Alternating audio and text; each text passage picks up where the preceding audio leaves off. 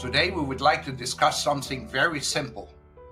What is the difference between walking and running?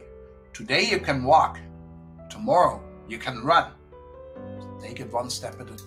Look at from the perspective of your dog. If you have pets in the family, a cat or a dog or a hamster or a guinea pig, how do they look at us?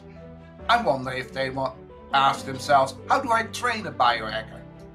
They see you walking through a desert and they think, ha, biohacker, you have a big challenge today. See, from a dog's perspective, we gotta learn to forget something. And that's very simple. Forget preconceptions, biohacker. Get it out of your system. Let it go. But now you have figured out we are seed sowers, brain trained. That means very simple. Tough times never last. Tough people do. And you know why? Because I know out of experience that when you move one step at a time, put your one foot before the other foot, you start moving. I sat in a wheelchair. I could not walk from the pain. I was at one time paralyzed when I was younger.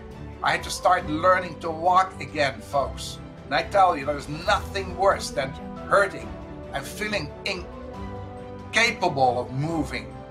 But one step at a time. If you only can curl your fingers or your toes, do it.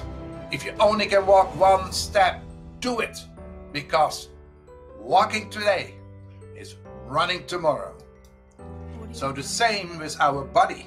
There are a few things that most people don't realize. That whatever you put in your mouth, whatever you put in your mind, whatever you put in your heart, that will become eventually a driving force. It will have a tremendous impact in your life and how you will feel.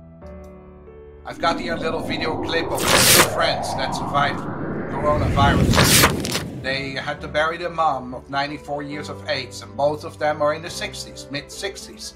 They got sick right after or before the funeral. The wife before the funeral and he right after the funeral. They collapsed in April the 16th, 18th, that was around that time of this year, 2020. And they both went through a terrible ordeal to get over it. But you know what struck me the most? It was not so much surviving this ordeal or going through it, but once they overcame the victory, once they overcame the challenge and got the victory, that they recuperated so fast. That is what biohackers will notice. Once you start tweaking your health and start taking control over what you put in your mouth and what you put in your mind and what you put in your heart, all those little things together will help you beat the odds. Does that make you invincible? Of course not. You are subject to society, to influences, so to whatever we are going to face. But I will be like a tree planted on the water side.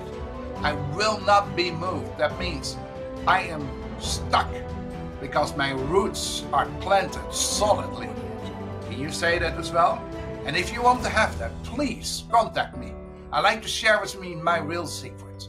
How can we overcome the challenge of facing big problems and still coming out a winner? God bless you, and remember, tough times never last, but tough people do.